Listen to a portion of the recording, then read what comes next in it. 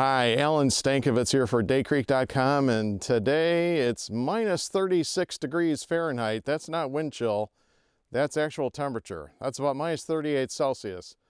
It's cold out. Not only is it cold, but we've got some cool ice fog going on right now, which is cool, really, literally. In any event, I thought today we'd talk about how many BTUs does it take to heat a house on a day like this, and how to plan for it.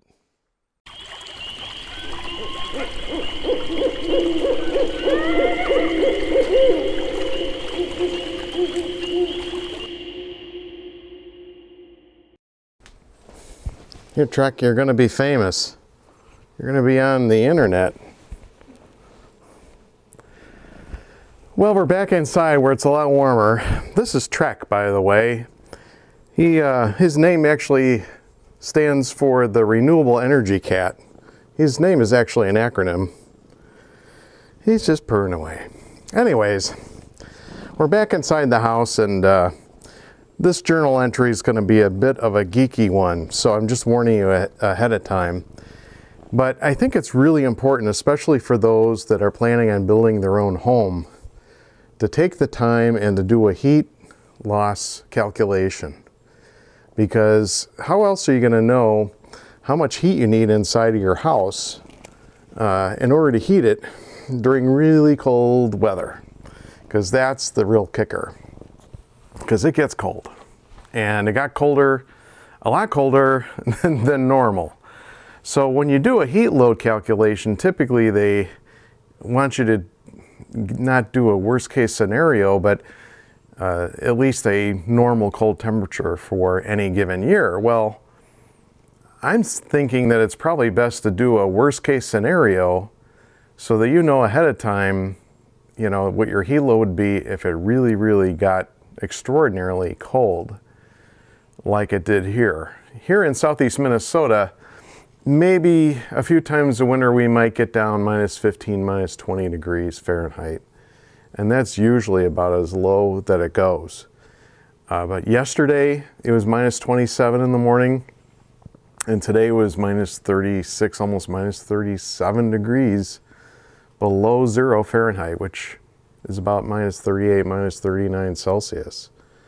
And that's a big deal. That's way below normal. And in any event, I think that it would make sense for anyone that's going to build their house to pay close attention to this. And I had done a heat load calculation back before we built the house in the year 2000. And I really estimated it not in a worst case scenario. Well, luckily we've had plenty of BTUs to heat the house over the last couple of days. But let's take the time right now and go through a calculation. I found a really nice website that can take you through this calculation, and we'll go through one together for our house in particular. The website I found that has quite a bit of good information about calculating BTUs is Build It Solar. And what we're going to do is we're going to go under references, we're going to go to calculators, and then down to home heat loss. So it brings up this page here. I am going to show you one I've already created. And I'm not going to go through everything here because you can do an awful lot more than just calculate BTUs with this calculator. You can do a lot of plug and play based on your R values and the type of heating you use. It'll tell you what your costs would be and so forth. But I'm going to go through some of the fields that are necessary. The first one is the design outdoor temperature, this one right here. And what they say is coldest temperature expected in a normal year. Well, what's normal? You know, typically I would imagine in most years we might get down to minus 15, minus 20. And that was the number that I originally used for calculating out our heat load. But let's use minus 20, and then we'll go back and change it. So minus 20, heating degree day units you do not need, but if you want to get into how much it costs to heat your house for a season, you're going to need this value. And they also have a map here that shows you. And for Southeast Minnesota, we're in the 8,000 degree day units for our area. So that's what I plugged in. And this, again, is only really needed if you want to calculate your costs out for an entire heating season. If you're using electric boiler like I do, you might want to plug in the number of cents per kilowatt. Again, we don't need this to do a BTU load calculation, but it's there.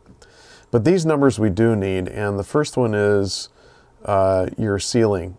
Okay, now our house is approximately 1,000 square feet in surface area, so our ceiling is the same. So if you take that 1,000 and you plug that in here, you want to also include your R value. In our particular case, we've got a lot of blown in cellulose in our ceiling, and it's about R60. Okay, and then the walls, well, in our case, our cordwood walls, if you had no windows and doors at all, our cordwood walls would equal about 2,050 square feet. But of course we do have windows and doors. So our cordwood wall surface area square footage is about 1447, and then I'm using an R value of R40 based on what I've calculated out, because besides the two cordwood walls, we have 6 inches of spray foam as well. Okay, going down further, we have doors and windows. So group 1 are our windows, and I've calculated that that equals 466 square feet. And I'm putting an R value of 2.5. Typically it would be like 1.5, but since we do put the polycarbonate panels over our windows now, I'm including that as our number. And then our doors, we have 3 doors in the house. I'm putting in R10 because it is a foam core door. There are some small windows in a couple of the doors. One is solid, so I'm thinking that's pretty good, R10. And then floors, we don't have a wood joist type, so that's kept at 0, but we do have a slab on grade. And what they're asking for here, however, is not the square footage, but the perimeter footage, because that's where you are getting an energy nosebleed, is out the sides of the floor. So I just plugged in our perimeter, which is 128 feet, and left the R value at 2 based on what they had in the numbers. You come up with, this will calculate out a whole house of 180 or 18,000 cubic feet, and air infiltration, I put in 0.4, which is kind of between a very tight and tight house, because our house is pretty much sealed up except for a couple of vents that we have to draw in air for our wood stove. And then number of occupants, 2. That's, again, if you were calculating your annual heat loss, or need rather. So anyways, if we calculate this out, we come up with a number of about 40,000 BTUs per hour, and that's a worst case scenario, minus 20 degrees. But now what I'm going to do is go back up here to the top, and we're going to change the minus 20 to a minus 40, because that's almost as low as it got today. And if we calculate that out, now it shows our total BTU loss at about 50,000 BTUs per hour. And I think that's a pretty good number based on what I was able to do with using the wood stove and our electric heat, and it definitely kept the house warm.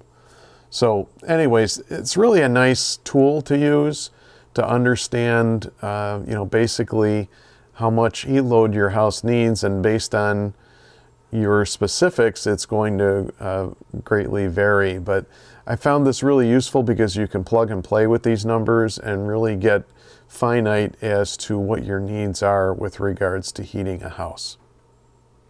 So you might be wondering, well, what's our house like? Well, our house, first of all, we have R40 walls. We have a cordwood house with 2 walls with foam insulation in between.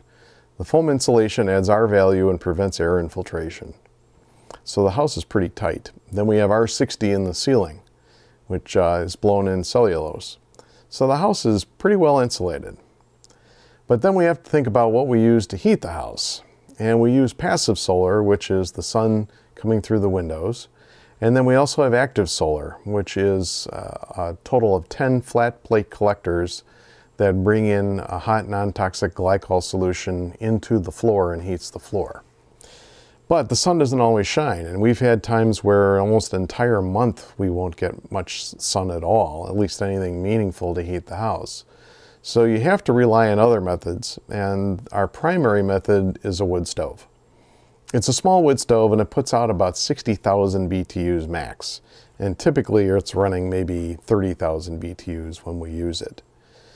And we also have an electric boiler. I don't like using it. It's an off-peak rate boiler that runs only at night, but especially when things get this cold, or if we're going away for a few days, we'll use it. And I used it during this cold snap. I didn't want to get up and stoke the stove every 2 hours during the night, so we did use it. But typically, I would say, I think the numbers at about 50,000 BTUs are pretty accurate for our house.